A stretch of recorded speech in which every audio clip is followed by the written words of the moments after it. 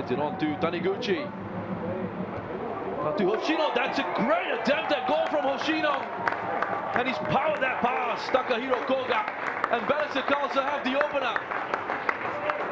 Hoshino with his 15th goal of the season. Perhaps a surprise that Albirex haven't actually found the goal just yet. They've been in top goal scoring form in the last few matches. This could be the equalizer. And it's squeezed in by Korai Tanaka. They are back in this one, Albirex Niigata. That is his 25th of the campaign, and it's a headed goal. Yeah, and for a moment you thought that the ball was up in the air for a very long time. Just onside probably, and good Shan. Overall, he's now conceded 9 goals against Albirex Niigata this campaign, but here's Kondo with a chance to make it 2-1. Not the best of finishes, but it's fallen to Hoshino, and that is such an intelligent finish from Balestier Khalsa's hitman. Yeah, what a wonderful play, the passage of play here. Look at this, the passing movement, brilliantly done. And then this final ball in for Kondo, and you're right about this, it was a poor shot from Kondo, I must say.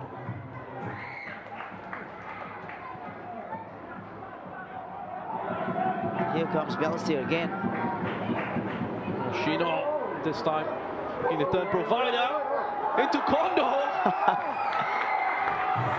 And that's a smart finish from Kurama Kondo, who was off balance as he hit that. But he's got his 6th of the campaign. And that one, Hoshino's first assist of the season. Wow, it's turning out to be a real surprise here.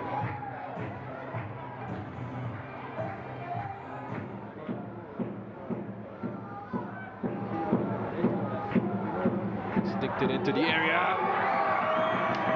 Flag looks to have stayed down.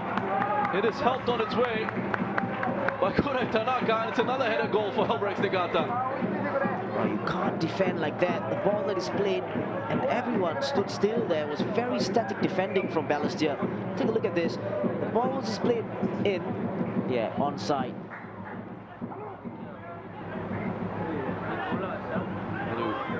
His head there. Once more trying to get it away, but Tanaka!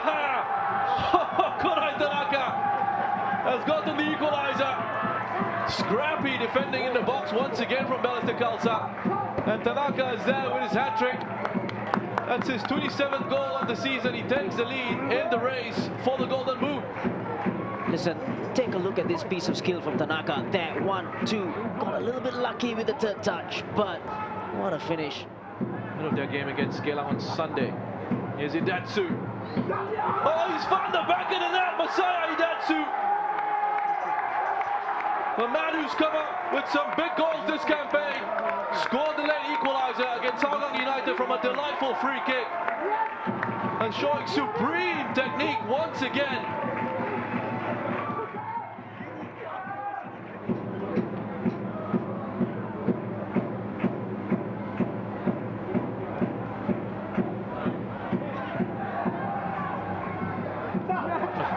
Tanaka's in behind, flag has stayed down, just needs to keep his composure. Well,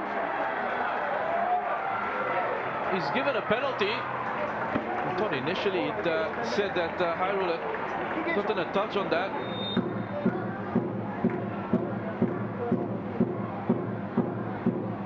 So, an opportunity for Tanaka. Changes direction, same result. 5-3 to Albirex Niigata. 4 goals on the night for Korai Tanaka. Oh, that was class, wasn't it, from Tanaka? And not with this Albirex Niigata side. Again, they have shown a lot of character. There should be another penalty here. Well, Daniel Go skipped past the first challenge. He was taken down there. An easy decision for referee Hilmi Fuad to make.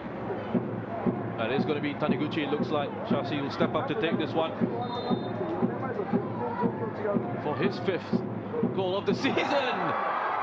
Perhaps it should have been Hoshino. Well, that's a poor penalty from Taniguchi there. Kondo. Well, that should be the last bit of action from this one here at the Topayo Stadium, and indeed it is. The referee Muhammad Hilmi Fuad is blown for full time. Albirex Niigata with an impressive response in the second half.